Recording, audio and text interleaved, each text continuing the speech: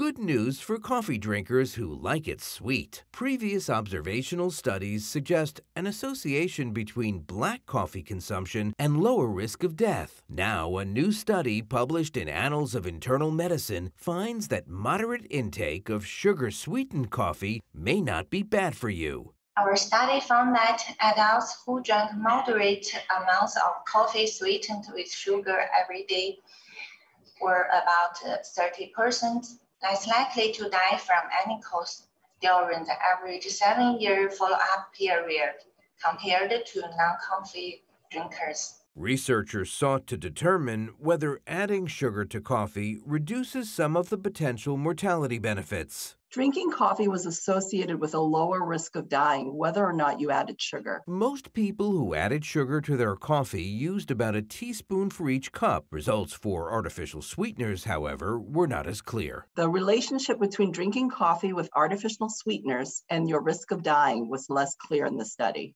Researchers from Southern Medical University in Guangzhou, China, studied more than 171,000 adults in the UK that did not have known underlying heart disease or cancer and classified participants according to their usual coffee drinking habit. The authors defined moderate levels of coffee drinking as drinking 1.5 to 3.5 cups of coffee.